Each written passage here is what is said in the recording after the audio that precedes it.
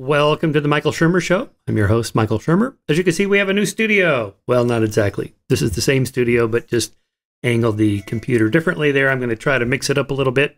Before I introduce today's guest, I want to tell you about our sponsor, The Great Courses. Great Courses Plus is an app you just touch on your phone, and it opens up right to whatever course you were last listening to, or you can scroll through hundreds of different courses. This one I've been listening to this week, and on my bike ride with my buddy Mike, we were talking about these lectures on liberty on trial in America. And these are the cases that define freedom, Douglas O. Linder, J.D. And here he kind of goes through all these different trials that shaped current law about freedom and liberty, religious freedom, property liberties, and the abolition of slavery, and so forth. Anyway, so here's the deal. When you sign up for the Great Courses Plus access to all these different courses, you can get a free trial and then a discount, the equivalent of basically $30 a year for this access through my show. So you go to thegreatcoursesplus.com/Shermer. That's thegreatcoursesplus.com/Shermer to get your free trial and discount on this program. Now, my guest today is Benjamin Friedman. His book is Religion and the Rise of Capitalism. Benjamin Friedman is the William Joseph Meyer Professor of Political Economy and former chairman of the Department of Economics at Harvard University, where he's taught for the nearly half a century. Friedman's two previous general interest books are Day of Reckoning, The Consequences of American Economic Policy Under Reagan and After, and The Moral Consequences of Economic Growth. He has also written extensively on issues of economic policy for both economists and economic policymakers, and he's a frequent contributor to national publications, especially the New York Review of Books. He lives in Cambridge, Massachusetts, where I spoke to him today via Skype as usual on all manner of topics related to religion and economics, going all the way back to before Adam Smith and David Hume, through the 18th century Scottish Enlightenment, into the 19th century rise of the social gospel versus the prosperity gospel, into the 20th century with what happened during the Great Depression, and why there was so much prosperity after that, after the Second World War, and yet so much poverty, and how that led to that constant tension in different religious sects over to what extent we have a moral obligation to help those who are not as prosperous as others, into the Reagan era, the rise of the moral majority, what happened in that movement pushing back against godless communism when the communist threat ended in the 1990s, and all the way up into the 21st century issues we're dealing with today. And then we go off the book and we talk about putting 2020 into perspective, that is economically, to what extent can we just keep printing money and distributing it. We talk about the end of poverty and the rise of a kind of a post-scarcity or treconomics system in the next century or two, and the rise of AI and what that's going to do to work and what it even means to work, what that's going to mean in coming decades and centuries. I asked him about UBI and economic inequality. So we had all the really interesting topics. He is very sharp, very clear thinker, and one of the great minds, really, in political economics and history of our time. So I was honored to speak with him. With that, I give you Benjamin Friedman. So let's just get right into it. I want to start with where you start the book, with John Maynard Keynes' famous quote from his General Theory of Employment, Interest, and Money, because I think this lays the foundation for why the subject is one of the most important I'll ever cover on this podcast, and any that any of us can study. Here's John Maynard Keynes. The ideas of economists and political philosophers, both when they are right and when they are wrong, are more powerful than is commonly understood. Indeed, the world is ruled by little else. Practical men who believe themselves to be quite exempt from any intellectual influences are usually the slaves of some defunct economist. Madmen in authority who hear voices in the air are distilling their frenzy from some academic scribbler a few years back. So let's start there. You start with the concept of a worldview, and Einstein and economists have worldviews. So let's start right there.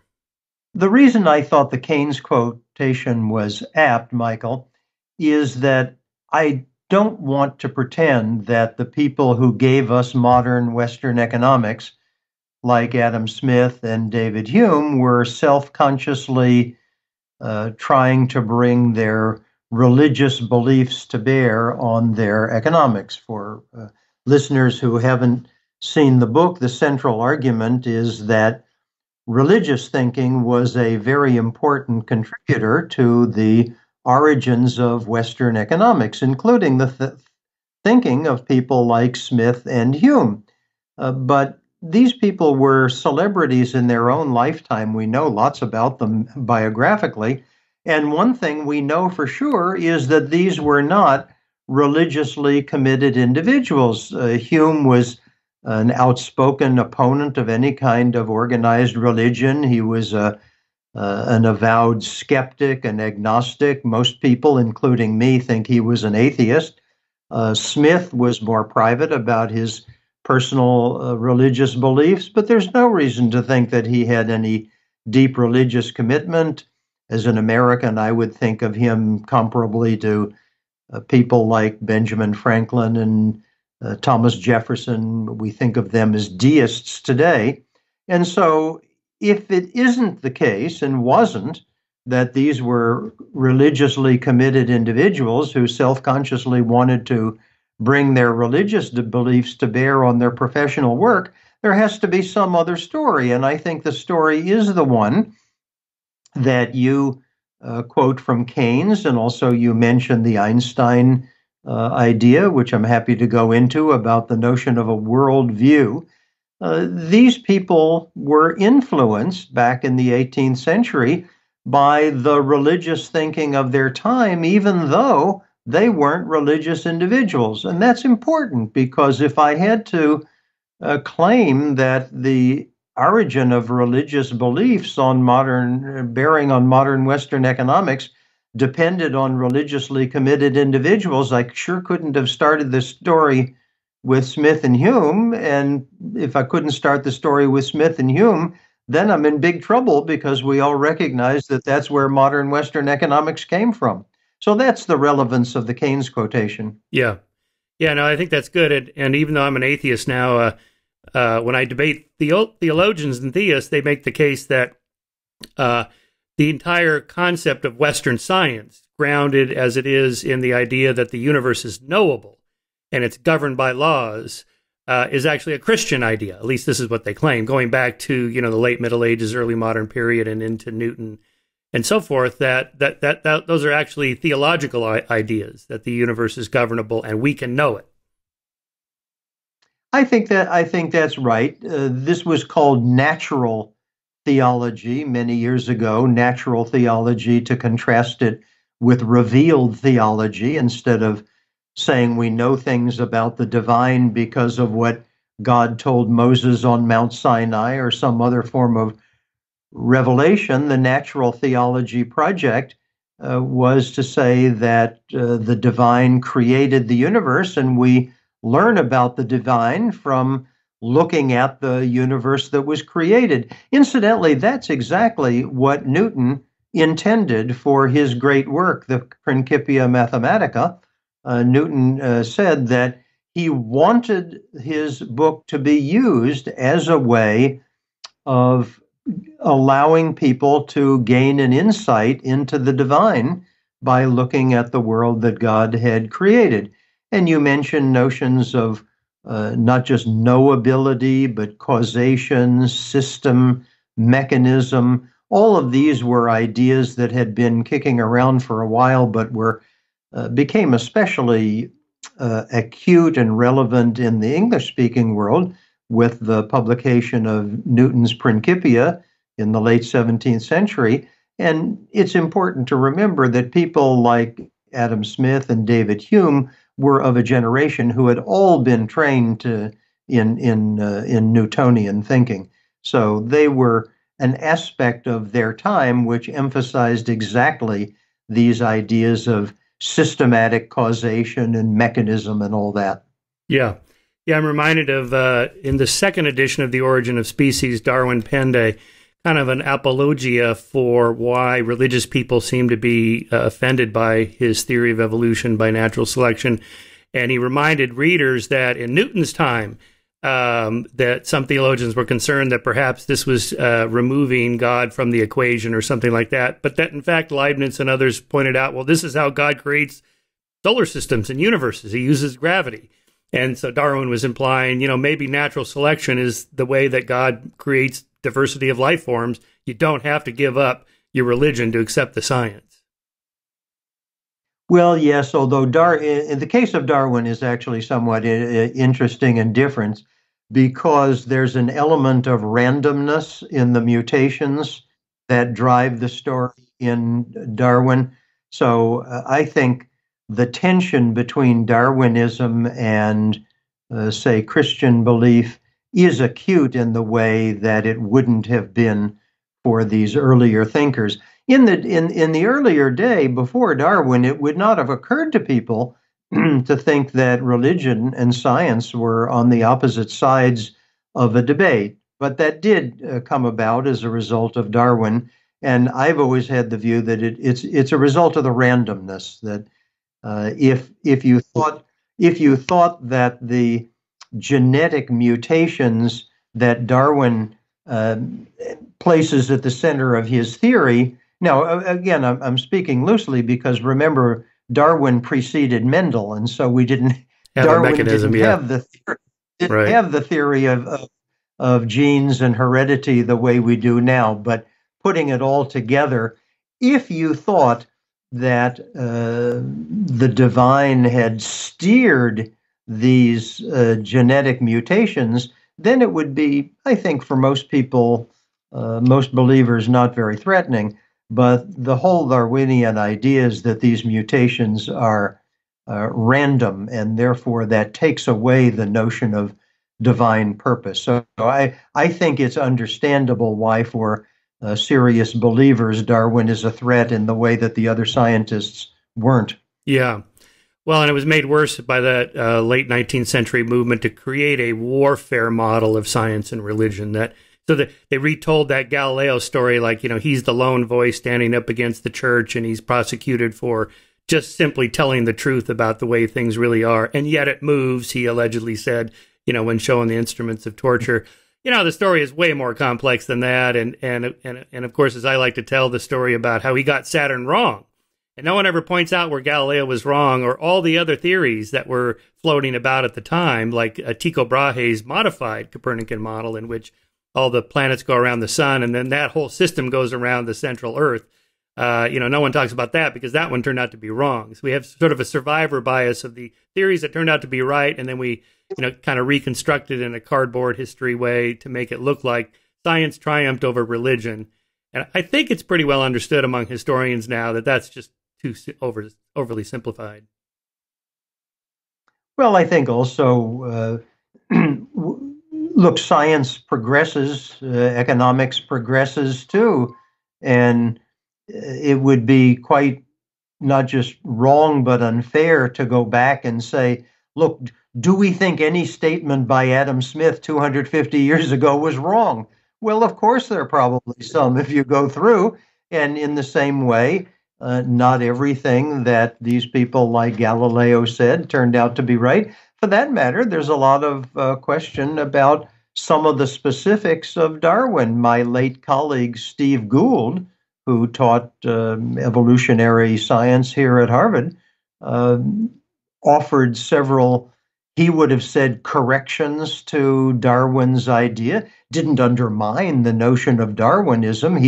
Steve would have thought of these as refinements, I think, but the modern science doesn't go back and say, look, as of, what was it, 1859, everything that's knowable about genetics and evolution was right there in Darwin's book, and everything he said had to be correct. Of course, that isn't true. Yeah. Yeah, no, Gould's punctuated equilibrium is often portrayed as like some revolutionary overturning of Darwinism, which he never said it was, and you know, just a minor wrinkle, really, according to Dawkins, on natural selection. It's really just a description of the fossil record of how species are formed in these peripheral isolates under pressure due to whatever environmental factors are. And so you don't see many changes there because it happens so rapidly in the fossil record. Anyway. You mentioned, we were talking about Darwin for a second, that Darwinism, the theory of evolution by natural selection, was accepted largely in the scientific community without a mechanism. So this is interesting that a theory can be well-grounded or proven or tested or whatever without knowing the underlying mechanisms that's driving it.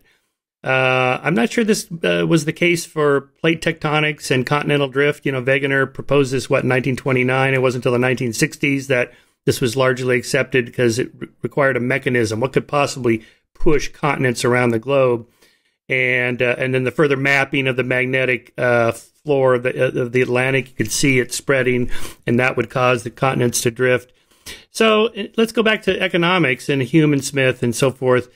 They didn't really have a mechanism for why free markets and capitalism work so well, but they were able to establish that it does work just observationally, right? Well, I think I would disagree with that. I would say that the precursors of Smith understood, some of them anyway, the key proposition that individuals acting on their own self-interest can end up making other people better off. In the English-speaking world, the famous person who said that was Bernard Mandeville. This was 70 years before Smith's Wealth of Nations. And there was a Frenchman named Pierre Nicole who had said the same thing back in the 1680s. So at one level, the proposition about the potentially beneficial effect, beneficial for other people, effect of individuals acting on their self-interest was somewhat known. But I think that the crux of Smith's contribution was precisely to provide a causal story with a mechanism. And what Smith showed was that the mechanism was competition carried out in markets.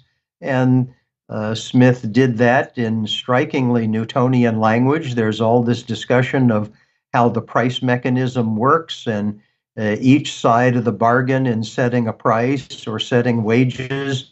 The sellers are just trying to get as much money as they can. The buyers are trying to pay as little as they can. The workers are trying to get as high wages as they can. The employers are trying to pay them as little as they can. So nobody's altruistic. Everybody's self-interested. But Smith that's what the Wealth of Nations is full of, is all this discussion of the price mechanism and how the effect of everybody competing against everybody else leads the prices and the wages then to be at the right level that allocates economic activity. So I would give Smith credit for establishing the mechanism in a way that his predecessors don't. And now, if I can go back just a minute to our previous conversation, I think the reason this mattered so much and why Smith's contemporaries understood the force of his contribution is precisely that they had all been educated on Newton. And so they had been trained to think in terms of system and mechanism. And at some level, therefore, they must have understood that these people like Mandeville and Nicole didn't have satisfactory explanations. And then when Smith came along, they were able to see, yes, this person finally has given us a causal story, and he's identified the conditions under which this proposition holds, namely markets, and he's provided us with a mechanism, namely competition. I think that's why Smith's book was recognized, and it was immediately. You know, Smith died only 14 years after the book was published, but in those 14 years, he became an international celebrity. The book went through, 5, 6 editions in English. There were all these translations. And so the book clearly caught on, and hit a nerve, and I think it's because he finally did provide the mechanism. Yeah. Right. And you also point out that he was a professor of moral philosophy. There was no economics science, not even really political economy, nobody had the word economics at the time. It hadn't been thought of. Smith was a professor of moral philosophy. Exactly. Yeah. Yeah. So, and the moral behind that, the mechanism is, and theologians and religious people have recognized human nature for a long before evolutionary psychologists came on the scene. We have this selfish nature. Given that reality, how can we structure society to attenuate the inner demons and accentuate the better angels and tune the dials such that when people pursue their self-interest, the rest of us all benefit in some way? That's kind of the moral element behind it. We want some moral element in there. How can we structure a society to be better off? Yes, although remember that these were 18th century figures, and the word moral in the 18th century had a lot to do with society.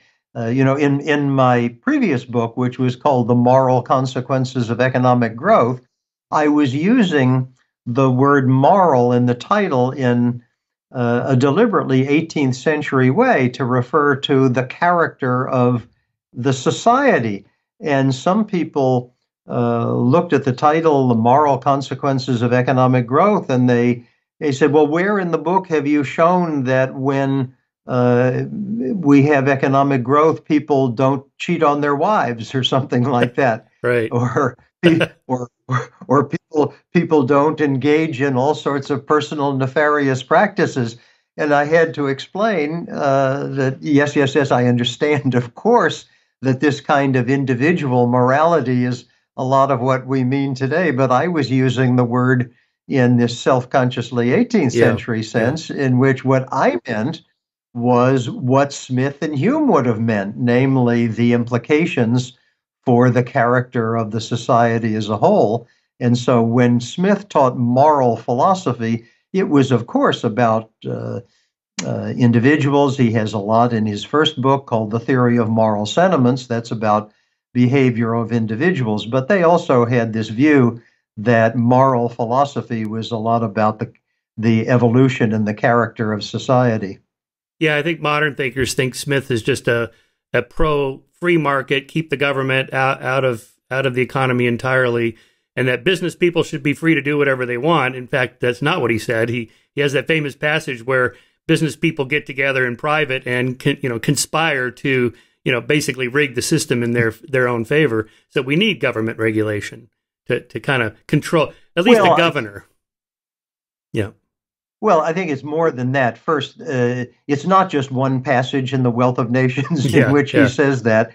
Remember, Smith was opposed to impediments to the market mechanism, and therefore that included not just government, but it included what he saw as the collusive, his word would have been combining, behavior of businessmen. And there are lots of passages in The Wealth of Nations in which he says that anytime business people get together, the first thing they talk about is how they can collude in order to cheat the public. And he says that any policy proposal that comes from businessmen ought to be viewed with great suspicion, because these are people who try to cheat the public. He goes on and on about this.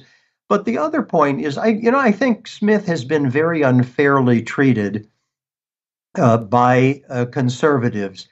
Conservatives often make out that Smith thought the market mechanism was some kind of hothouse flower that was so fragile it had to be defended against any possible encroachment.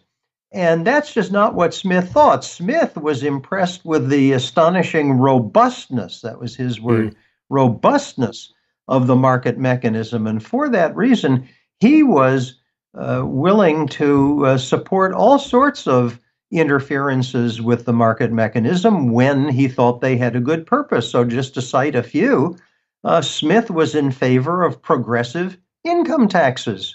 Now, my guess is that if you next time you see somebody wearing an Adam Smith necktie, if you walk up to the person and point at his necktie and say, "Oh, I'm so pleased to see that you're in favor of progressive income taxes," I'm guessing the person won't have any idea what you're talking about Right. because the person probably hasn't read the book. But Smith was in favor of progressive income taxes. He was in favor of luxury taxes. Mm. There's a passage in the book in Wealth of Nations in which he says that people who drive around or are driven around in luxury carriages ought to have to pay a special tax on those.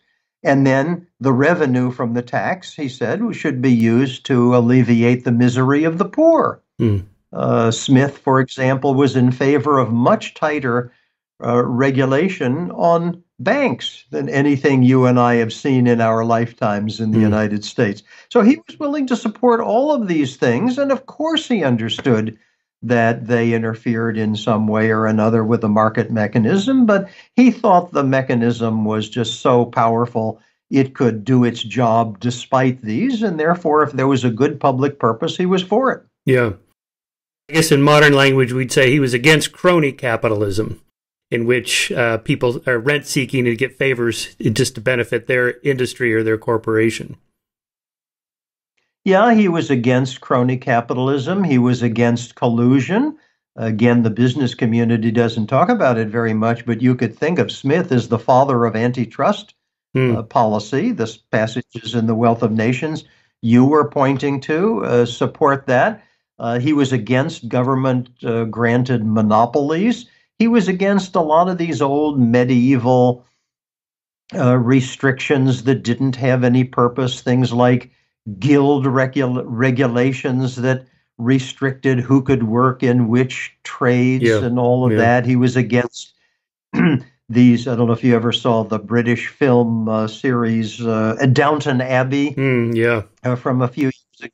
Remember, that was all about the entail placed on the estate of the nobleman who was at the heart of it. Smith was against these things in the same way that he wanted laborers to be able to work at whatever they wanted to do. He wanted people who owned property to be able to dispose of the property in whatever way they wanted. And he just saw these restrictions as having no purpose. But when there was something like, let's have banking regulation, well, he was for it. Right. Yeah, I think you've just given an answer there to that question I asked at the beginning. How is it possible 81% of white evangelicals voted for Trump? They're not voting for a moral character. They're not looking for one person to be a moral person to stand up there and be our president. They're looking for the moral, what they consider to be the moral structure of society, which is these, conservative values of a pro-life on the abortion issue, which Trump, famously spoke out more than any Republican candidate in a long time. And I was at a debate with Dinesh D'Souza, the public intellectual conservative Christian, last year, about a month before the election. And I asked him this, if this was in a church, how could you people vote for Trump? And it's like, we don't care what he does personally, his failed marriages and his affairs and his failed businesses. He's getting us the judges we want and the policies we want to construct a conservative worldview in America. So that's what you mean by Smith's concept of morality, of a moral, not Trumpianism, but just that we want to structure society in a way that gives us a moral worldview that we think is the right one. Yeah, I think that's right. And as I emphasized in my previous book, a lot of these things that are moral features of society, I think, at least in America, are not very much questioned. So the dimensions of society that I focused on in that book are things like openness of opportunity. Do we want the young people who are able to get ahead to be just the sons and daughters and nieces of nephews of people who are already at the top? Or do we want opportunity available more broadly? I think in terms of tolerance, important 18th century Enlightenment concept. Tolerance with respect to what? Well, as Americans, you and I would think about race, but we would also think about religious and ethnic prejudice. Think about generosity. I've already emphasized Smith has a lot in his work about generosity to the poor. I would think about commitment to democratic institutions. I think this is all about, this is now, I'm deliberately taking us away from the narrow evangelical focus on abortion and same-sex marriage and all that. But I think there are plenty of, and I'm taking away from that because those are, of course, things on which Americans disagree quite profoundly. Mm-hmm. But there are plenty of aspects of the moral character of society that I don't think are much under dispute these days. No, I don't hear a lot of people say, "Oh, yes, no, we want to make sure that the only people who get opportunity are just those who are connected to those at the top," or we don't want to have democratic institutions. That you don't hear much of that in America. Right. Thank goodness. Although you do have those statistics that I pulled from my review that you quote in the last chapter. Here I'm writing, the link between the religious belief in individual agency and a resultant economic success is what energizes most American Protestants today. As Friedman notes in a statistical pan to the power of ideas, where 30% of Americans believe that luck plays a substantial role in determining one's income, 54% of comparatively non-religious Europeans hold that view. Only 26% of Europeans think that the poor are that way because they are lazy, compared to 60% of Americans who endorse that view. Finally, and to Friedman's point about agency and prosperity, 71% of Americans think that the poor can lift themselves out of poverty through hard work, compared to only 40% of Europeans. So let's take that and then tell us how that derives from a religious worldview about agency, pushing back against this predestinarianism. Yes, I mentioned before that my core argument in the book is that the people who gave us modern Western economics 250 years ago were powerfully influenced by the religious thinking of their time. And I didn't mention what the religious thinking of their time was, and now you've given me an opportunity to do that. I think what enabled Smith and Hume and their contemporaries to come to the thinking they did was the movement away from belief in Calvinist predestination. There are a whole variety of elements of that, but the ones that I emphasize in the book are primarily a new, more benign, more optimistic view of the human character. Calvin famously stated that all individuals are born utterly depraved and unable to do good in the world and unable to tell good from evil. That's these virtually direct quotations from Calvin. And then especially the idea of predestination. Calvin taught that whether any individual was to be saved in the afterlife or condemned to eternal punishment was a decision made not only before the person was born, but even before the world was created. And it therefore followed that no choice that a person could make, no decision, no action could have any causal bearing on the determination of whether that person was to be saved or not. Now, Smith and Hume lived in a time and in a place where there was a key change going on. People were now rejecting these Calvinist ideas. Both the time and the place are important. The movement away from predestinarian Calvinism in the English-speaking Protestant world was a kind of rolling debate. It was at its height in England in the latter part of the 17th century. It was at its height in Scotland in the early to middle decades of the 18th century. And that's very important because this is the period when Smith and Hume and their contemporaries were coming into young adulthood and therefore forming what I call, following Einstein, their worldview. And then, interestingly, for us as Americans, this debate was at its height in America in the latter half of the 18th century and on into the early part of the 19th century. So, in this world in which religion was so central, so pervasive, and these religious ideas were so hotly contended. Smith and Hume just heard this debate all around them, even though they weren't religious figures. And as a result, they were influenced, and their worldview took on this idea of a more benign view of the human character. Humans are born with goodness, and humans are able to know what's right and what's wrong, and humans are able to do what's good in the world.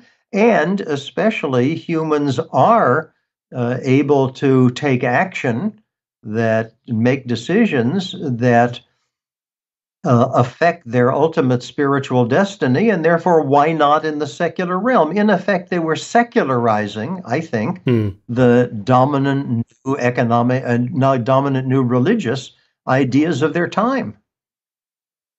The two key words on the cover of your book there, religion and capitalism. By religion, you mean Protestantism pushing back against Calvinism and then branching off from there to different sects like Baptists or Methodists or whatever. And that belief in human... Well, to slow down, if I may slow us down again, this is all within Protestantism. Yeah. So Calvin was a Protestant. The Right. Calvinists were Protestant. So the issue isn't Protestantism pushing back on anything. This is the question of what kind of Protestants did these people want to be. It's all within Protestantism, simply because that's the world in which people have lived. So some people who've started to read the book have asked me things like, well, how about the Catholics? How about the Jews? It so happens I know a little about the Catholic economics. It won't surprise you that I know something about Jewish views on economics. But that's not the world in which these people lived. These people lived in the English-speaking Protestant world, and that means the world of Calvin and the pushback against him. Yeah, good point. Then the other word, capitalism. So let's talk about what that meant to them. Smith's book also pushed back against mercantilism. And, people think the name of his great book is The Wealth of Nations. That's not the title. The title is The Nature and Causes of the Wealth of Nations. It's a very scientific book. So what did he mean by wealth, and what was its cause and nature? That's a very interesting point. I'm glad you raised it. By wealth, Smith meant more or less what we do. He meant the standard of living of the population. When he referred to the wealth of nations, he meant what's their standard of living. Now, it's important to note that that was a new concept, and he got it from Hume. There's a famous essay by Hume suggesting, this is so long before Smith wrote. Hume was a dozen years older and was in many ways Smith's intellectual mentor. But Hume had written this essay saying that what matters for what we should call wealth is not the amount of gold and silver sitting in the treasury's vaults. That's what the mercantilists thought. Hume thought what mattered and what we should construe as the wealth of nations is whether people are living comfortably or not. And Smith just took that and then used it as the title of his book. And so today, if you tell somebody that a book titled The Wealth of Nations is all about whether people are living comfortably or in poverty, the person is likely to look at you and say, yeah, okay, what else is new? What else might you mean? But especially when Hume wrote his essay, and even when Smith then used this concept for the title of his book, this was new thinking. Yeah, I also think of the Wealth of Nations as defending the consumer point of view as opposed to the producer's point of view. In other words, if we're going to have government policy, favoring producers at the expense of consumers is not the way to increase the wealth of a nation.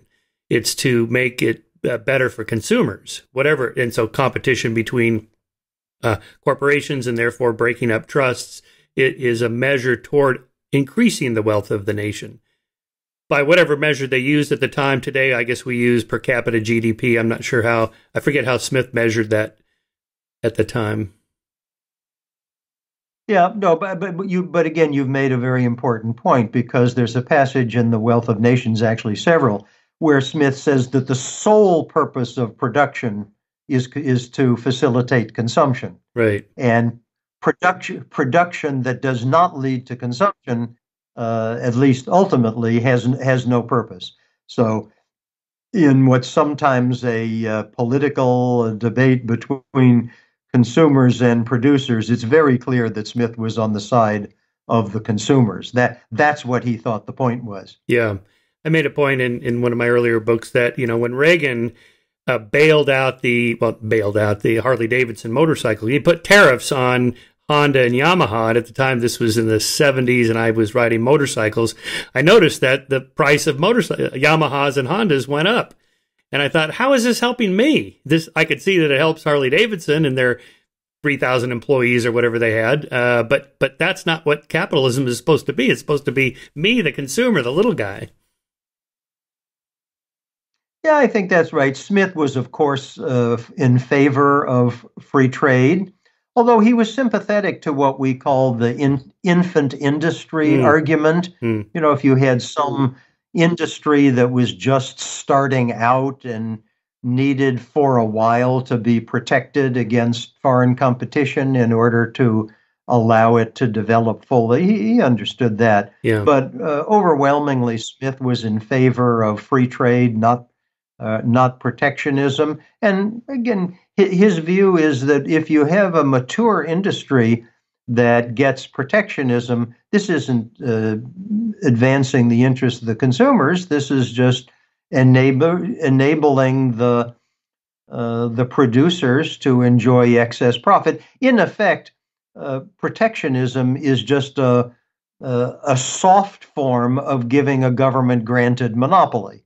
A government-granted monopoly says nobody can sell this good in our country except you. And by contrast, tariff says, okay, other people can sell it in addition to you, but they have to be at a disadvantage from you. The two concepts are the same. Just to give a modern example of your infant industry, would tax breaks for people that buy Teslas be a government boost to Elon Musk to help him get started to compete against other automobile manufacturers because it's so hard to get to produce cars? Well, I don't. I guess there are two issues here. One is whether other people were producing electric cars abroad, and Musk needed to be protected from those. And I'm just ignorant on the subject. Yeah. I don't know whether there. I don't think that's the case. I don't know whether that was true. But here, the government, overarching government, is saying we want to shift from fossil fuels to renewables, and so electric cars is one of many we want to encourage. So we're going to. I see what. So we're going to give people a break to make this choice. Yeah, no. That's a quite different matter. That's not to do with infant industries, but that's to do with what economists call externalities. Yeah. And cars is a perfect example. An externality is that if I didn't have a catalytic converter on my car, what would come out of the tailpipe would make a lot of other people worse off, not just me. And the market mechanism doesn't bring to bear on me the costs that I impose on other people. That's what we call an externality, and it's a prima facie case for government intervention. Now, Smith had the concept of externality. He did not have the word, so he doesn't have our vocabulary, but he absolutely had the concept. And the easiest place to see it is in his discussion of banking regulation. I mentioned before that Smith was in favor of very tight regulation on banks. This is not an accident. In 1772, Scotland had experienced its worst banking crisis in 2 generations, and Smith's book came out in 1776. So the banking discussion is a reaction against the banking crisis. And Smith is describing the restrictions that he'd put on banks. And then he makes a very interesting statement. He says, I favor these restrictions for the same reason that I favor the rules that require firewalls between the row houses in Mm. Edinburgh. That's right. Well, you see, it's about as clear an example of an externality as you can find. If you're going to have a bunch of row houses built of wood, then it's in the public interest to have firewalls between them, and therefore the town of Edinburgh did. And we in economics today would just call that a clear example of an externality. Smith saw the concept, he just didn't have the word. Yeah.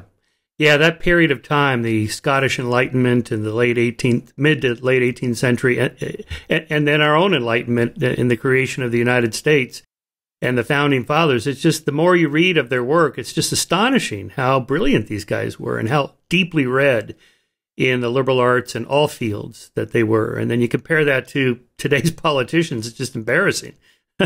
You look at these wingnuts at the Capitol Dome with their costumes saying, "This is our 1776 moment." It's like, oh my God, these guys would be rolling over in their graves.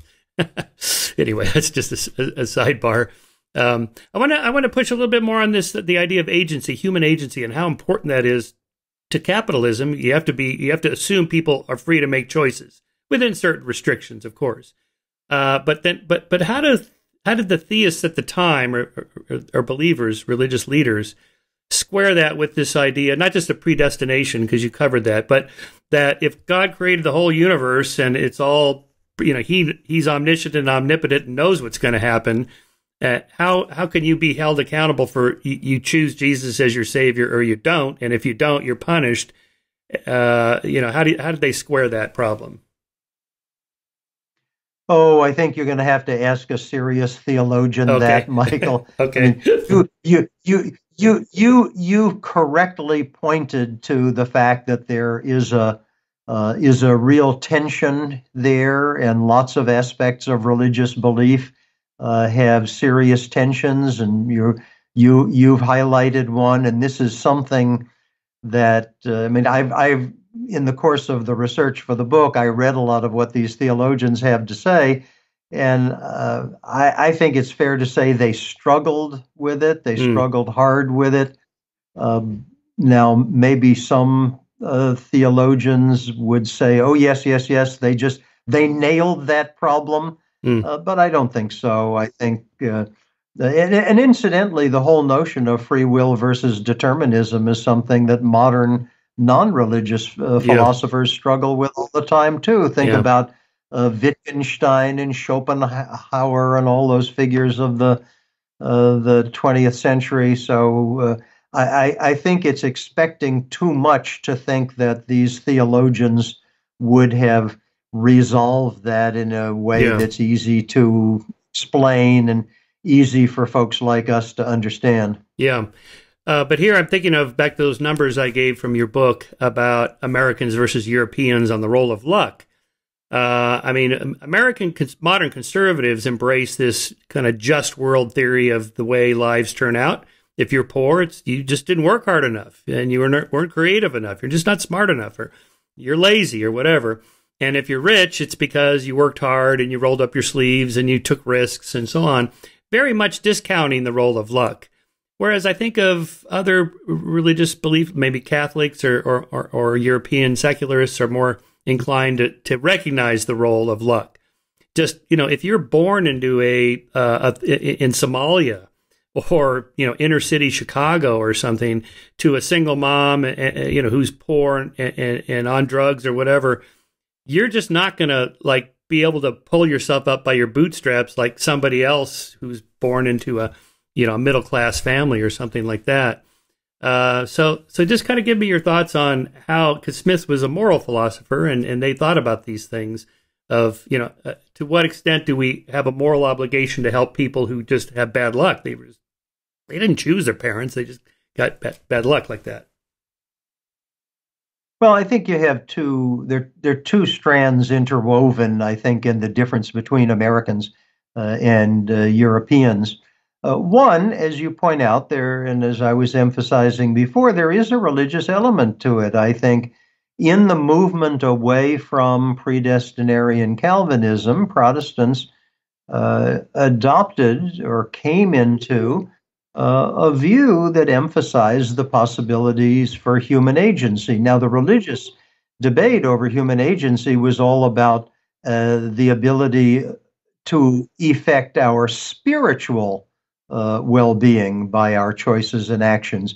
But then this spills over. And once you believe that it's possible to make choices, take actions that achieve your spiritual salvation, it's then not very hard to bridge that over to think that it can affect your human destiny as well.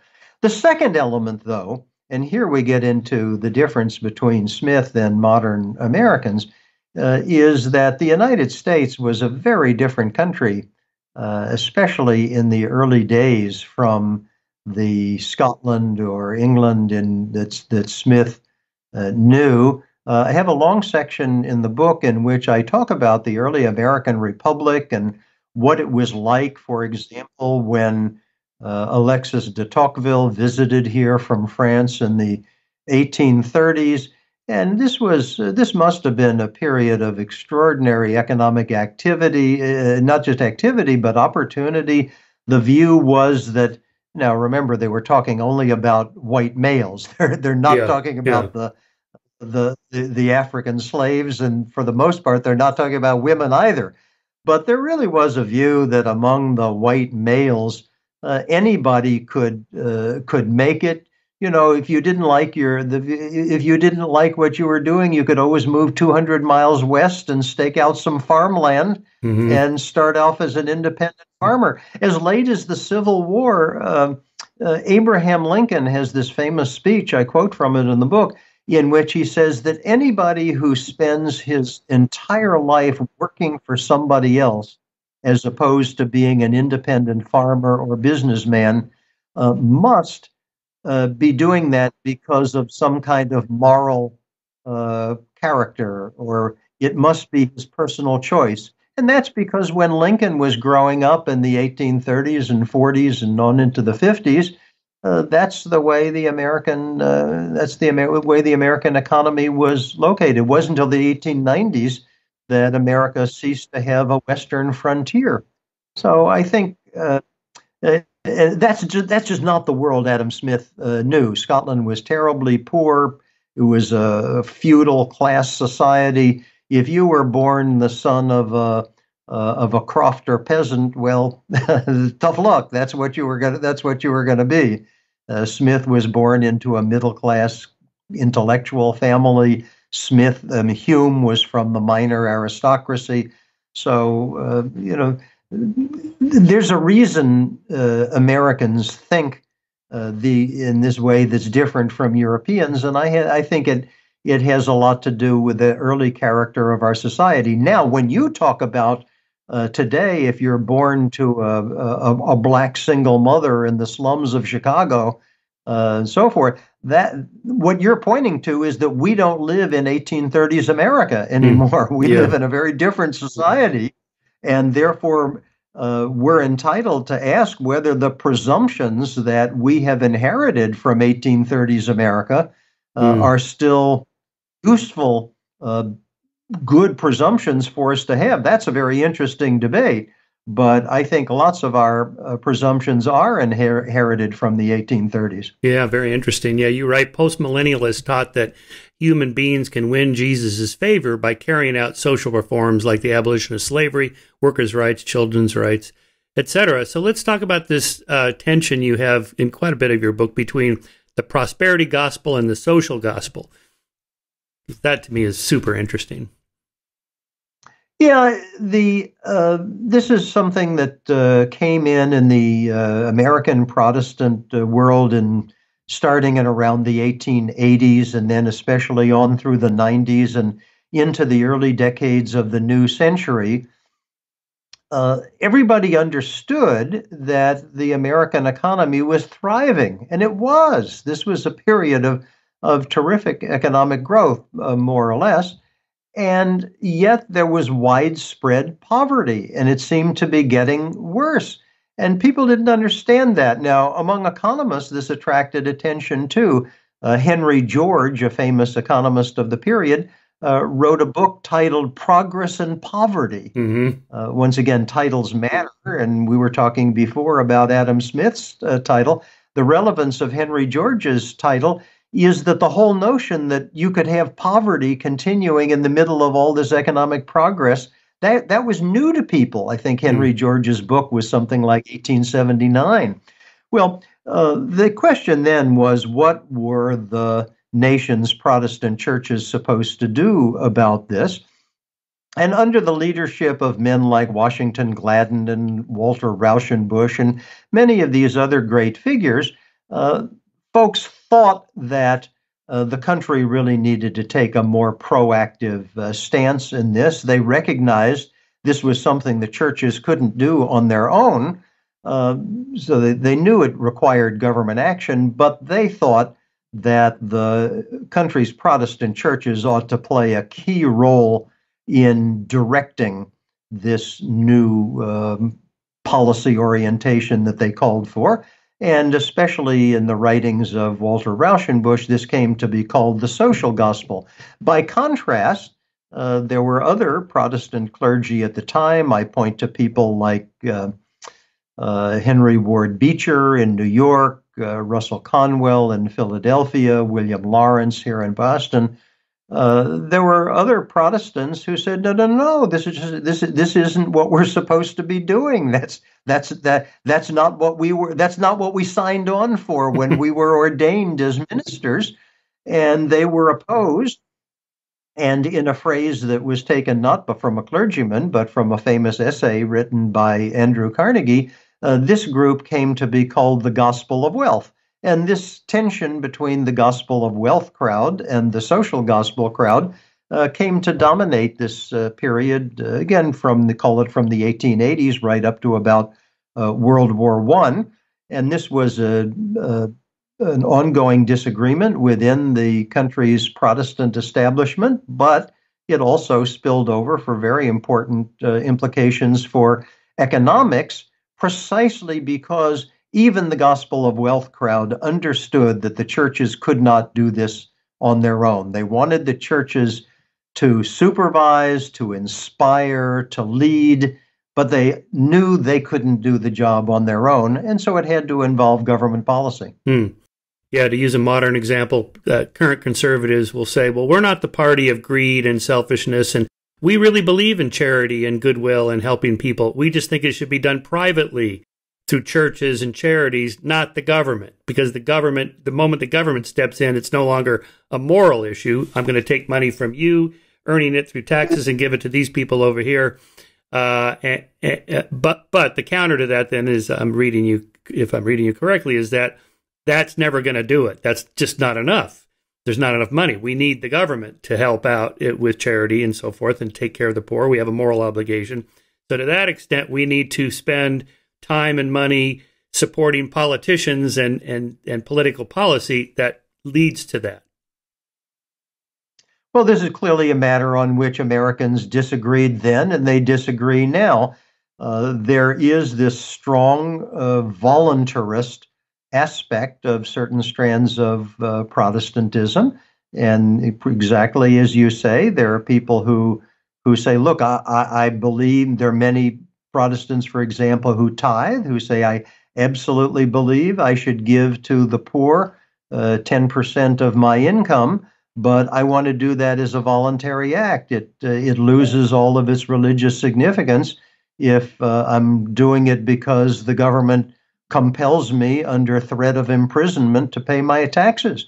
So Americans disagree on this. I certainly am in favor of the social safety net that we have here in the United States. If I had my choice, I would make it a more robust social safety net than we have presently.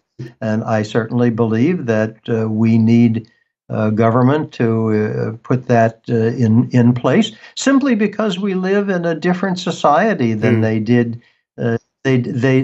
years ago. Incidentally, even Adam Smith, as I mentioned in some of the examples I gave before, even in Scotland 250 years ago, Smith was in favor of, mentioned the example of luxury taxes the proceeds of which would go toward paying poor relief. That would be like saying that today people who drive around in BMWs and Mercedeses ought to pay a special tax on those, with the proceeds going to relieving the poor.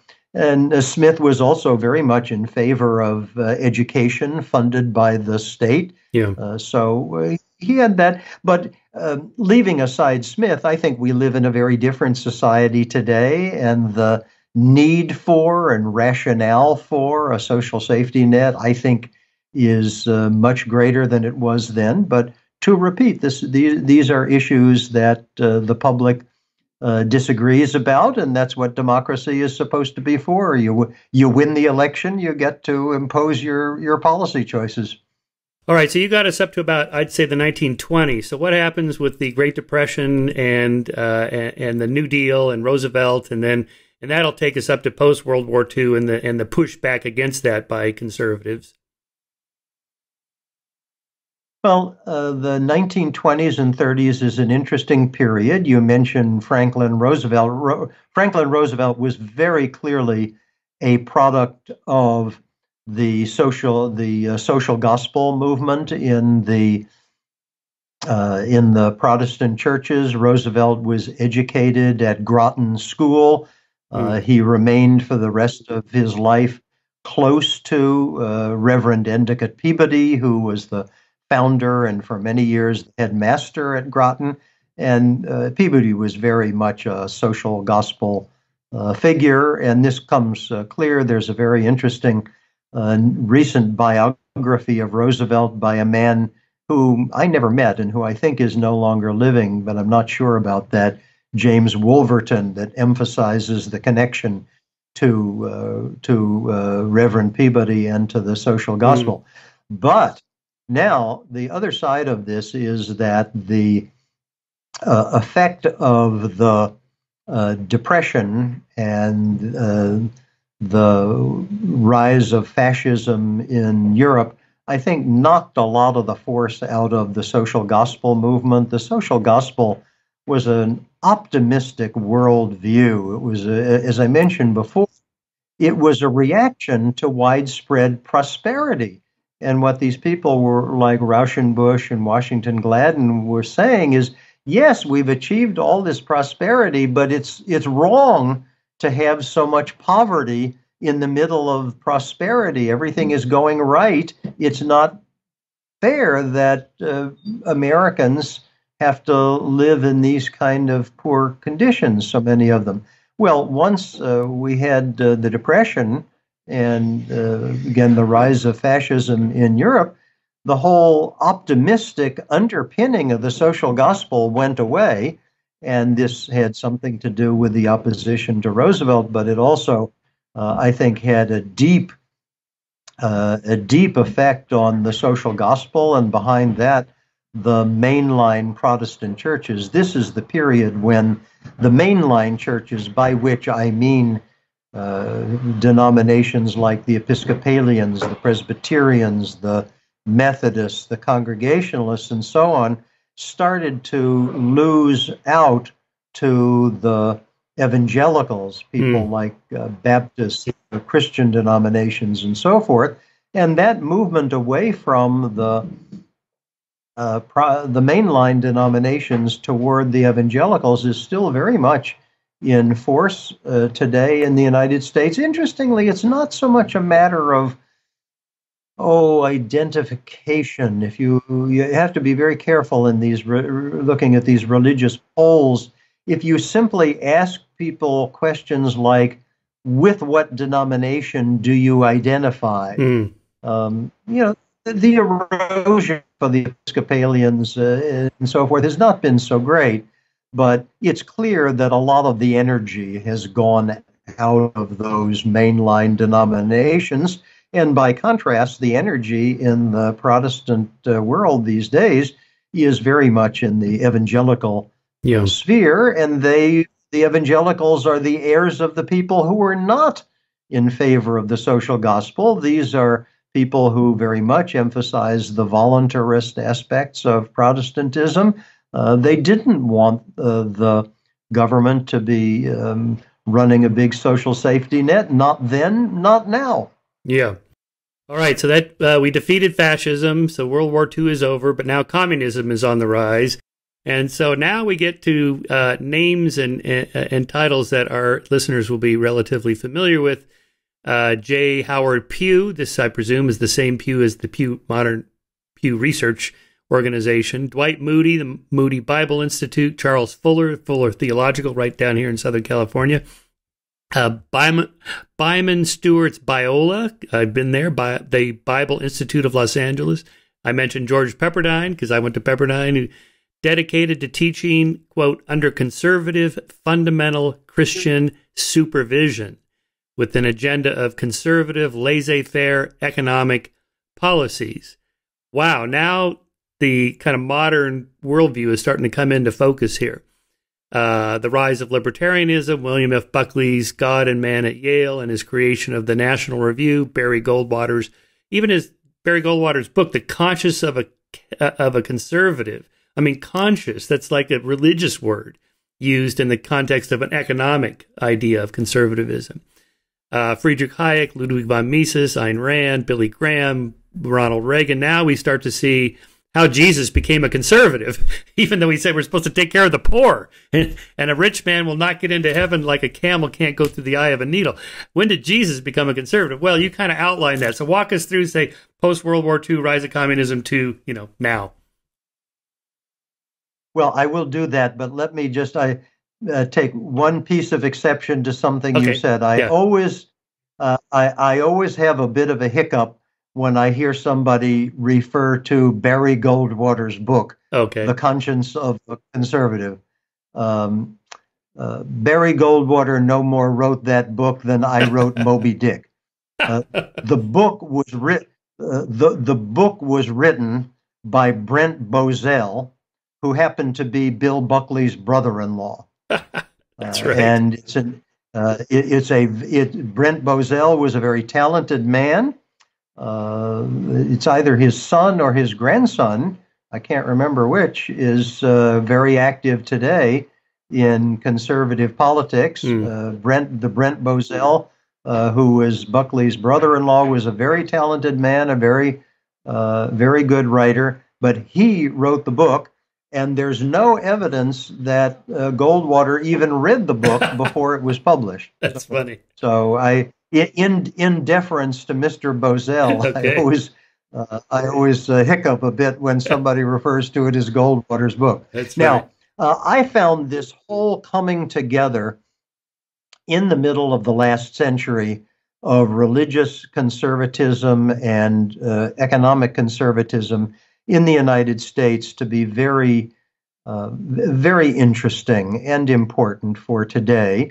And you rightly cite lots of these colorful figures whose names I hope would be familiar to many of your listeners. My interpretation of how this happened is that both groups came to understand that they were facing an existential threat and from the same enemy, namely the threat of world communism. The religious conservatives came to understand, I think correctly, that communism was the antithesis of Western religion, at the same time that the business conservatives came to understand, I also think correctly, that communism was the antithesis of Western-style free market capitalism. And although we today have trouble putting ourselves in their shoes, to use an Adam Smith phrase, if you go back to the 1940s after World War II, and then on into the 1950s, I don't know how old you are, Michael, but I can tell you that I remember in elementary school and even in high school going through drills in which we were made to shelter ourselves underneath our desks in case the Russians, meaning the Soviets, were to attack the United States with nuclear weapons. Now, even that sounds silly today. You know, I did if have to do somebody that. sets off and I'm 10 years behind you. I'm 66. So in grammar school, we did that. okay, so Yeah, yeah, so you had that as well. I mean, at one level, it's almost laughable today. yeah, The whole yeah, notion that if somebody sets off a nuclear weapon nearby, you're going to accomplish anything by hiding under a wooden desk. You know, come on, give us a yeah, break. But it just shows what the mood of the time was. yeah, And so here you have these two different groups in American society, and in ways that I lay out in the book. Religious conservatives and business conservatives had you know there were resonances between the two groups before, but I think it was really in the middle of the 20th century when the country faced this existential threat, and the two groups came to realize that they were fighting an enemy in common. And as often happens when two groups who don't necessarily have a lot in common come to understand that they're fighting the same enemy, this really brought them together. And then, of the people that I mention in the book, all of these people whom you name, but to me, the two key figures were Billy Graham on the religious side and Bill Buckley. Buckley wasn't a businessman, he was an intellectual, but he was very much an intellectual who spoke for the business community. So I think it was through the work of Graham and Buckley that these two movements came together, and in effect, they've been together ever since. yeah. Yeah, no, I love Buckley's show Firing Line. I just could not get enough of it. He's such a colorful intellectual. But in terms of this kind of social gospel, Incidentally, yeah. Incidentally, if I may interrupt, I was on Buckley. I was the guest on Buckley's Firing Line. Oh my God, how great was that? Yes. When my first book for a popular audience called Day of Reckoning came out, Buckley had me on the show. And so that's now something you and Bill Buckley have in common. It's funny, 2 degrees of separation. Right. So again, marrying these two concepts. So we should probably call it godless communism, and that's why you get these two forces. The enemy of my enemy is my friend. So you know, I'd forgotten how influential and huge Billy Graham was, but you know, you cite statistics in there. You know, tens of thousands of people, 100,000 people would come to his rallies. You know, you just don't see anything quite that big today. Maybe someone like a Joel Osteen with his mega church in Texas would be close to something like that. He's, by the way, a prosperity gospel. God wants you to be rich.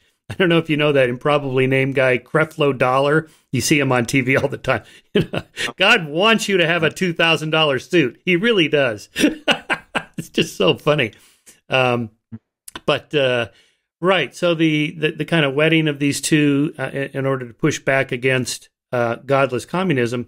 What happens after 1989, 1990, and the fall of the Soviet Union? Well, again, one of the concepts that I draw on repeatedly in the book is from Max Weber, the idea of a catalyst. And in Weber's view of the influence of religious thinking on economic thinking, which has some points of tangency with mine, but is mostly the other direction, because Weber emphasized the importance to him of belief in predestinarian Calvinism. I'm the other way, so I more likely think of my ideas Weber upside down. Mm-hmm. But important to the Weber hypothesis was that this effect on capitalism of the early belief in predestinarian Calvinism, he thought, persisted long after people ceased to believe that. Mm. And in Weber's book, it's not an accident that the person he chose to exemplify his belief structure was Benjamin Franklin, who was, as I mentioned earlier on, Franklin was a deist. I'm not sure he believed God in the modern sense anyway, but Franklin absolutely was not a predestinarian Calvinism. And the reason Weber chose him was precisely to illustrate that these ideas continue to have their force. Again, think back to the Keynes quotation with which you started.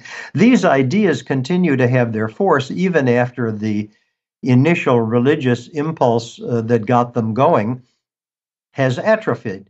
And I apply that Weber idea to my hypothesis as well. I think that the movement away from predestinarian Calvinism created modern Western economics, and what it created continues to be here long after the time when people stewed about the movement away from predestinarian Calvinism is gone. Now, bring it to just to bear on your question. The communist threat of the mid 20th century, I see as the same kind of catalyst. I'm deliberately using a technical word from chemistry. A catalyst is something that triggers a reaction, and then the catalyst disappears or is eaten up, but the reaction becomes permanent. And I think the threat of communism had the same effect as a catalyst. It triggered this reaction in which business conservatives and religious conservatives came together, and then the threat of world communism went away, but just as happens after a catalyst has done its work, the blending of religious conservatism and business conservatism continued to be with us, and it's still here today. Now, I'm not predicting that. There's nothing in my book, incidentally, that's about predictions, so I have no idea whether it will still be here in 2050 or 2100, but here we are. The Soviet Union collapsed, 30 plus years ago, and nobody has undone this combining of the two forces. So I think it's very much still here. Yeah, I think so too. Your catalyst there in the 80s, the response in the 80s then was the rise of the moral majority, Reagan, and all that. Well, what happens when the threat of communism is gone? Well, with the rise of conservative talk radio and then talk television on Fox News, and then now social media, really anyone to 1 millimeter to the left of dead center, someone like Joe Biden, is now the left. This is Nancy Pelosi's communist America that's coming. So they've just kind of shifted over right up to the center line and said these are all the enemy. Well, we stew a lot about the vitriolic nature of American politics today, and it is of course true, and we can't deny that what happened last month was absolutely unique in American experience. But if you take away last month's insurrection, the vitriolic nature of American politics has been with us for a very long time. That's true. Yeah, that's a good point. Even directed against some of the people whom we treat as almost holy figures in America. Go back to what people said at the time about Thomas Jefferson. Go back to what people said before he was assassinated about Abraham Lincoln. I have a lot in my book about what people said about Franklin Roosevelt. So that's ours true. has always been a pretty rough and tumble form. And I don't mean rough and tumble in the sense of people staging an armed attack on the Capitol. I'm divorcing. I'm just holding that aside. But in terms of the verbal rough and tumble, this has always been a tough place. How do you situate modern libertarians? By modern, I mean, say, go back 50 years or so, who are not religious. Ayn Rand was famously atheist. Friedrich Hayek, Ludwig von Mises, I don't know if they were religious at all, but didn't come up in their theories. And libertarians seem to be split. Mostly they're not believers, they're nuns or they're atheists or whatever. It doesn't seem to matter. But they seem to hold common ground with conservative Christians. Like, for example, I mentioned I was at Pepperdine. Everybody was reading Atlas Shrugged. I had to read Atlas Shrugged if I wanted to be in the in crowd. Okay. And then they say, and it was a pretty religious school. And then after I read it, I thought, she's an atheist, right? You know that, right? Well, we don't care. We like her philosophy. And so there seems to be those two tensions going on there. Well, I don't. I think, first place, I think the libertarian movement has evolved a great deal since the time when you and before that I in college. I don't devote a lot of attention to libertarians in my book for the simple reason that they are such a small part of the American political landscape. In my book, I use a political science construct in which, if you picture just two issues, social issues and economic issues, and think about people who could be liberal on economics or conservative on economics, liberal on social issues or conservative on social issues. So you have four groups of people by the time you put together two by two. Yeah. People who are conservative on both social issues and economic issues naturally find a home these days in the Republican Party. People who are liberal on both issues naturally find a home in the Democratic Party. But how about the people who are mixed? Now, the group that I spend a lot of attention, devote a lot of attention to in my book, because I find them very important, are people who are conservative conservative on social issues. They're opposed to same-sex marriage, they're opposed to abortion, and so forth and so on, but who have reason to be liberal in terms of their economics. And as I think I mentioned in the book, that group is approximately 30% of the American electorate. Now, you're pointing to the group in the opposite position, people who would be conservative on the economics, but who would be liberal in the social issues. We call them libertarians typically. And it turns out that group is only about 3% of the American electorate. And so for that reason, I didn't have a lot to say about them. I find the 30% who are their polar opposites to be very important. And the libertarians are interesting, but once I saw what the polling data looked like and saw what a small percentage that was, I then moved on. Yeah. So I think we can now answer that question. Why is it that 81% of white evangelicals voted for Trump? You mentioned the book, What's the Matter with Kansas by Thomas Frank. In other words, why are people seemingly voting against their economic interests? And it's because they're voting for their, social interests or their construction of a moral society, even though they're not going to benefit personally from a Trumpian presidency. Well, the Thomas Frank idea is that because people don't vote for policies, we vote in America, we have a representative democracy, not a direct democracy. So we don't vote for policies, much less individual ones. We vote for candidates. We vote perhaps for parties. Thomas Frank's view is that people would love to be able to vote against, again, this is the group I was highlighting before, people would love to be able to vote against abortion and for food stamps.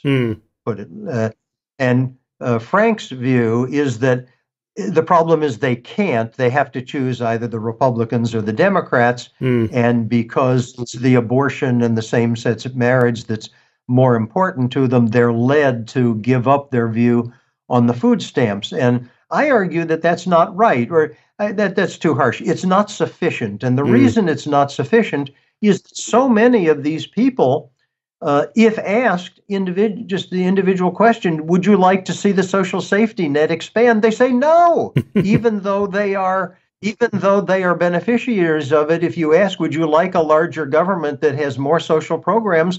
They say no, we won't. We don't. And so I think Frank's view that they really would prefer a bigger social safety net, they're just getting dragged along because they vote for Republicans because they're against abortion. I think that's seriously incomplete. it is true, of course, that in the United States we don't vote individually for policies, but we do have public opinion polling. We have plenty of surveys. And as you note, I cite some of these in the book.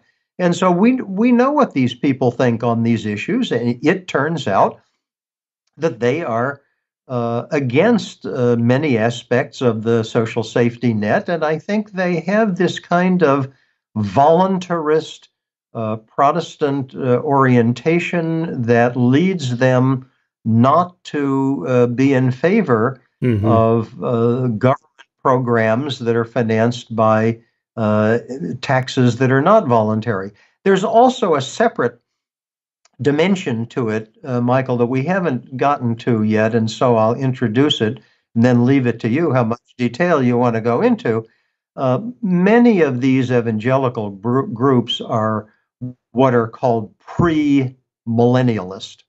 And without going into a lot of detail that our listeners presumably don't need, what this means is that they believe the second coming and therefore the end of the world as we know it will occur not only soon, but will occur before the biblically foretold 1,000 years. Think of it as metaphorically long period of better life. And so these groups tend to resist the idea of trying to improve the world. You mentioned, and this is a long-standing thing among American premillennialists. You mentioned before, for example, Dwight Moody. In that group of names you mentioned, Moody is the oldest one. Moody came of age during the Civil War and was a prominent figure in the latter part of the 19th century. And Moody was absolutely opposed to any kind of social programs to try to make the world better. His view is what Protestants were supposed to do was save souls and get people ready for the return in the second coming, not to make things better. Now, here we go back to something that, again, you pointed out that lots of these religious views have tensions in them. And this is an example because there are some examples in which these premillennialist groups have been very strong supporters of social reform. You mentioned abolition of slavery. I don't think you mentioned it, but the anti-whiskey movement trying to prevent drunkenness, eventually in the 1920s imposing prohibition. So there are some examples in which premillennialist groups do want to reform society. But for the most part, they don't. For the most part, they want to leave it to voluntarism and to focus on, as Moody would have put it himself, saving individual souls. And I think this strong premillennialist strand in among American evangelicals is a large part of the story of why they oppose many of these programs. Yeah. One of the other popular books everybody was reading when I was in college was Hal Lindsey's The Late Great Planet Earth, in which he kind of outlined everything that was happening in current events and how this was all prophesized in the Bible, and Henry Kissinger was the Antichrist, and Israel was this, and Russia was that, and the bear or whatever that was, and the other one was the eagle. And anyway, it was quite amusing when none of that happened. But he just kept spinning it and like changing the names. Well, that's right. There is this strong strand, again, amongst premillennialists. The word for it is dispensationalism. Dispensationalism was mostly invented by an Irish cleric named John Nelson Darby, who then had a very active ministry in the United States and Canada. Darby visited North America 7 times.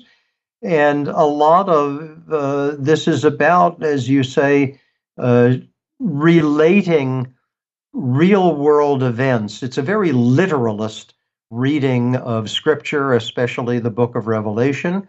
And it's a lot about relating real world events to biblical prophecies. A strong element of it, incidentally, which we still see is about predicting the end of the world. 200 years ago, people did this all the time. The most famous one was William Miller in Yeah. the 1840s, predicted a specific day for the end of the world. And in what I've always found an interesting turn of phrase among his followers, this was called the Great Disappointment, Yeah, right. when the world didn't end. It's Right. hard for me. I'm not a premillennialist nor a dispensationalist, and so it's hard for me to picture being disappointed that the world didn't end, but they were. But you see that right through the present day. I have a picture in my new book, which I took from the New York Times, showing a bunch of people sponsored by the Family Radio Network walking around Times Square in New York, predicting that the world would end on, I think it was May 11th, 2011, or something like that. Well, this strand of thinking is very much still with it. It hasn't gone away. And you mentioned being amused by many of these predictions not coming about. The faith is so strong among these people that they are not typically deterred. I don't know personally any of the people who were predicting the end of the world in 2011, but here we are. It's only 10 years later. I assume most of them are still with us.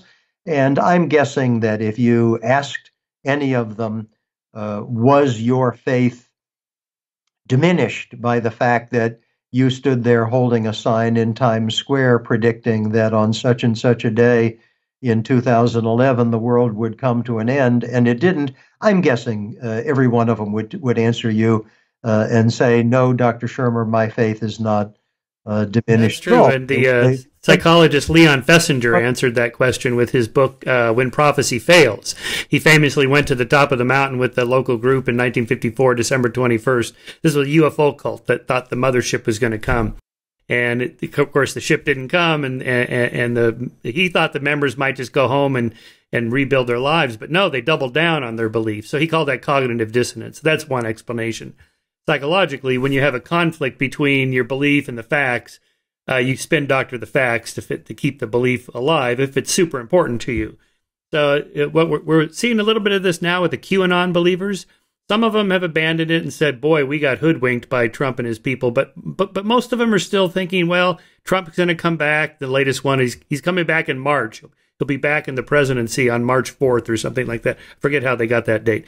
But usually the spin doctrine goes along the lines of, we miscalculated the end of the world. It was a test of our faith and we passed the test, so God spared us. I forget what some of the other ones are, but they always find a way to kind of make it fit. But the point for your book, back to that, is that if you believe the world is coming to an end soon, why bother with long-term policies to save the environment or protect species or get off of oil or help the poor or whatever? Yeah, I think that's right. Incidentally, the fact of people maintaining their faith after things don't seem to go their way has its positive features.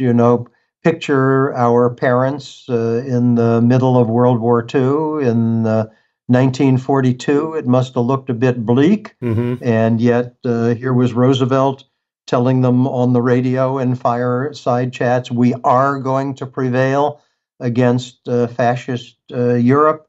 Think of all those people in Britain who were listening to Churchill's speeches saying, we are going to fight here, we are going to fight there, we are never, ever going to surrender, and so forth. And in the same way that we were just pointing out that people who thought the world was going to come to an end in 1843 or in 2011, or what was your example, 1956 or something, were proved wrong, but they went right back to their beliefs. I think it's a good thing that our parents weren't discouraged in 1942. It's a good thing that the British listened to Churchill, and there were plenty of defeats of the English on the continent. After you think about Dunkirk, it's Yeah. you could easily imagine somebody saying, "Well, this guy is telling us we're going to win, and look at we just evacuated all of these people from the beaches in Belgium." So there are positive aspects of people's persisting in their beliefs. The over-optimism bias can counter the negativity bias at times when we need that. Benjamin, I loved your book. Before I let you go, because I have since an eminent scholar here, I want to ask you about a few off the book topics. So you're a member of the Council of Foreign Relations. So tell us the truth. You guys really run the world. You guys really run the world, right? Out of my back pocket, Michael. That's right. Out of my back pocket. I was wondering if you might just put 2020 into perspective. You've lived a long life and you've been actively involved in a lot of big, important issues, politically, economically, and so on. How do you put 2020 into perspective, I don't know, compared to Vietnam or Watergate or Iran-Contra or I don't know what else you could compare it to? Well, by 2020, are you referring to the coronavirus? Is that what you mean? The pandemic, the economic collapse because of shutting down the economy, the Russian hacking, the 2020 election and all the Trump craziness. I mean, it's been quite a year. There's been like 4 or 5 major assaults on our society. Well, I won't talk about the ones that I don't pretend to know much about, but the one I have thought a lot about is the interrelationship between the coronavirus pandemic and the economy. And the way I think about this is, I think about it as a form of war. I mentioned World War II a moment ago.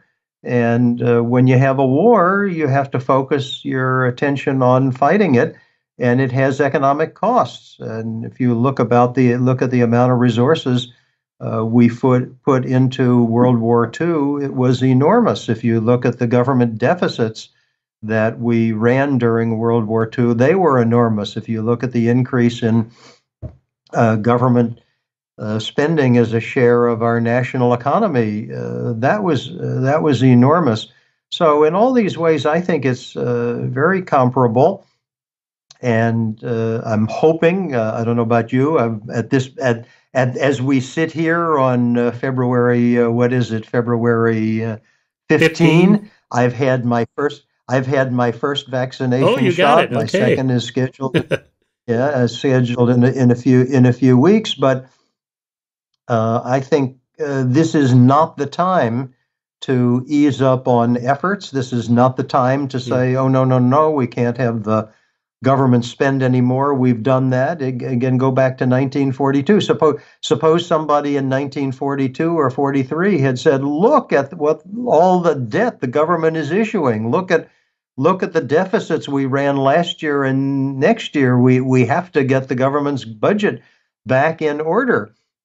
Well, the correct answer would have been and was to say, "No, we're in the middle of this big thing, and we're going to stop having the government spend so much and borrow so much after the war is over."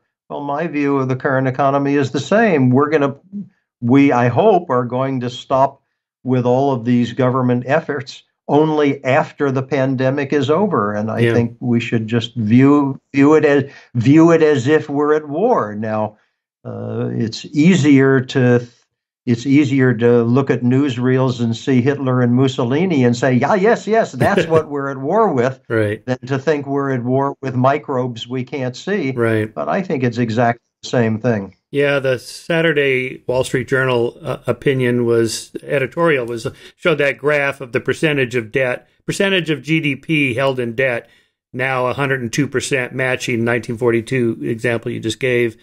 But they had no criteria of like, well, when is too much? What's the too much level? What's the number? And they said, well, one estimate is 90%, so we've passed 90%. Where do you get 90%? Why 90%? And I do worry that just printing another $2 trillion and distributing it could lead to runaway inflation. But on the other hand, my monetarist theory friends tell me as long as the economy is expanding, we'll be okay. We can do this and recover, like in the graph showing after World War II. That debt went back down. Well, I think it isn't quite the same, and part of the reason, I mean, just to be specific, when we came out of World War II, the government had $1.09 of debt outstanding for every dollar of the national annual income. So the ratio was 109%. And over the next 3 decades, that came down. It bottomed out at 26 cents on the dollar in 1976, I believe. But remember that an important part of how it came down was inflation. It, we're not talking about 10% inflation, much less 100% inflation, but we did have inflation often at the rate of 2, 3, 4%, and people didn't like it. So if we are to come out of this experience with a debt level compared to our national income that is of the order of what we had after World War II, we have to be very careful about saying, are we going to get rid of it the same way we got rid of the World War II debt, namely by slowly inflating a lot away? And if so, are we going to be content with that? Or are we going to say, no, no, no, no, we tried that before. People didn't like inflation. We're not going to do it with inflation. And therefore, we have to come up with something different. I think that's going to be a very important choice for our country. Now, one thing that does make it better is that at least at the moment, interest rates are very, very low. And so the government has the opportunity to fund this debt at extremely low interest rates. And of course, if you don't have to pay interest on the debt, then that's less need for government spending, and therefore the debt can go down faster. So the good news would be that this time we can do it relying more on super low interest rates and less on inflation than last time. And for that reason, I think the government ought to be issuing very long-term bonds right now to lock in these super low interest rates, because interest rates are very, very low at the moment. But what if they go up? Yeah. Then we've got a big problem. I want to ask you about UBI in the context of, you were talking earlier, Henry George's Progress and Poverty. Well, if you fast forward a century and a half to where we are now from that book, we have way more progress and prosperity than ever, and yet we still have a lot of poverty, and the income inequality is, quite high. Gini index, I forget what it is now, but it's highest that it's been in decades or half a century or so. What do you think about a universal basic income? Just give everybody $1,000. Now, a year ago, people thought that was crazy, and when Andrew Yang first brought that up in his candidacy. But here we just sent people checks of $2 trillion, and we're about to do it again. So apparently the government can print money and distribute checks to people quite readily without the stock market collapsing or anything like that. I'm glad you raised the notion, together with universal income, of what we just did with the stimulus. And my concern about UBI is the same as my concern about the stimulus program. Namely, I don't see the point in sending money to people who don't need it. So let's start with the stimulus and then work back. In the original version of the Biden proposal, the checks were going to go to people in at least some money, up the full checks of $1,400 a person, were going to go to people with family incomes up to $150,000, and then it would be scaled back, but you'd get at least something right up to $300,000. I don't see any purpose of that. No. My view is, if we're focused on poverty, let's address poverty. Let's not drown the poverty program by giving money to virtually everybody in the country. Now, to refer to the UBI, sending $1,000 to somebody doesn't really do something. I would much rather have an income support program with or without a work requirement. That's a very interesting one. Either with or without work requirement. I'd much rather have one that targets on the poor. And we have lots of programs targeted on the poor. In the course of our conversation, we've mentioned food stamps, but there's also supplemental income security, there's unemployment compensation, there's subsidized housing, there are lots of these things. I'm not an expert in all these programs, so I leave it to others on how to design them. But through whatever combination of those programs, I'd much rather have those and focus on the people who need it than say, well, we're not going to distinguish between who's poor and who's not, and therefore we're going to send all this money to everybody. Because in order to make a difference, look, I think the poverty line for a couple of two is something like $25,000-$30,000. So if you're going to raise people's incomes above the poverty line, you're talking sending $25,000 to each couple. Well, to send $25,000 a year to every couple in the United States, I mean, now you're really talking about huge government spending programs, and moreover, it's going to people who don't need it. Now, some people have said, well, we can devise schemes in which we're going to give the checks to everybody, and then we're going to tax it back from the people who don't need it. Well, that's better than, of course, than not taxing it back from those who don't need it. But somehow those schemes are always, what's the saying about the devil's in the details or something like that? Those schemes always sound great in the two-sentence version, right? And they sound a lot less great in the two-page version, right? And by the time you get to the 20-page version, they are just full of problems. So I would much rather use some version, an expanded version of what we've got, think targeting on the people who need it. Yeah. Can you foresee a day in the long run, maybe 50 years, 100 years from now, when there is no poverty, when everybody has, a decent place to live and 3 square meals a day, and we've ended poverty? The UN's millennial goal is to end poverty by 2030, but that just means people are making more than $2.30 a day or whatever. It's not like they're now prosperous. They're just not meeting that definition of poverty. Well, maybe, but in a century from now, let's say everybody has the equivalent of what today would be like 100,000 a year or something like that. Is that possible? That kind of what's called Trekonomics, like a Star Trek thing, where there's no money because everybody has everything they need. We just have replicators creating everything you want.